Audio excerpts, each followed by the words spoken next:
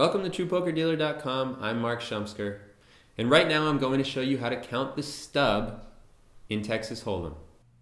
Hey, just look at this guy. This is me 8 years ago. I have a bunch of footage like this, and I want to let you hear what he has to say in a second, but I just want to say how appreciative I am of what True Poker Dealer ended up becoming and how it became a staple of the poker industry. Dealer schools use it all the time. People teach themselves how to deal poker off of my content every single day, and I feel so appreciative of that. And so many people have asked me to create a course that eventually I had to do it, and now I've done it.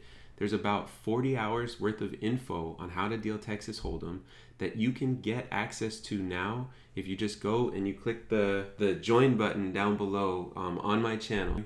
It's much less expensive, like a 5% of the cost of a dealer school, but I also don't train you, okay? So you have to know yourself if you want to go and do this. But my course is there, and anybody can learn the info. It's a very casual course, all right? I'm chatting with people in live streams and stuff like that, but I go over all the content. So I put it together for all of you. Just go check it out. You don't have to buy it. Just go check it out, see what it's like. I think you'll like it.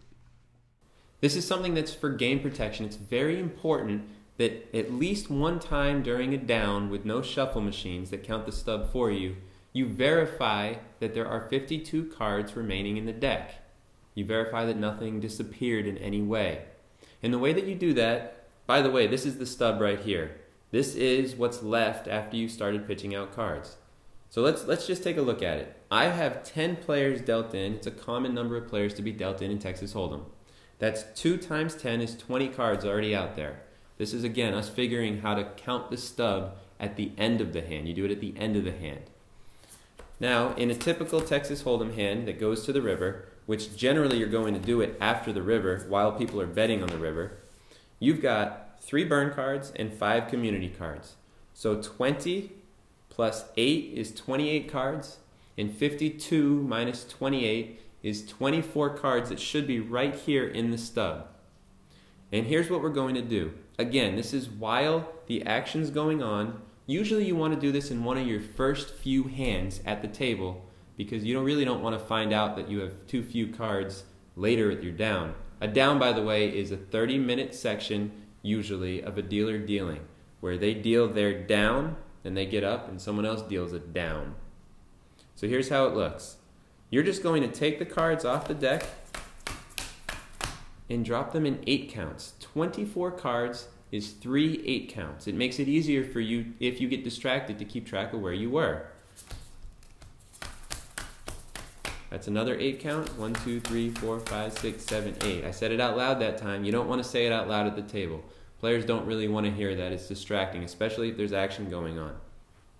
And right there I've counted my stub. Now, what if a couple of situations come up? What if you've got 9 players at the table? Well, if you've got 9 players at the table, that means that you have 2 cards in addition to that 3 counts of 8. So you would go 8, 8, 8, and have 2 left over, and that would mean that you were good. Same thing if there was another player dealt out. If you only had 8 people in, well, then you'd have 4 left over. What if you had 10 players in, and you really just needed to count the stub because you forgot to, and it's your last hand of the down, and you need to do it for your game protection, and you didn't get all the way to the river? Say that it got to the turn and everybody folded except one player. You push them the pot, and then right here you would count the stub and you would just add the burn card and you would add the river for 2 more cards, so there'd be 2 left over there. And that's really all there is to it. You're just verifying that there are 52 cards in the deck and that everything is the way that it should be. This is Truepokerdealer.com. I'm Mark Shumsker, and that was how to count a stub in Texas Hold'em.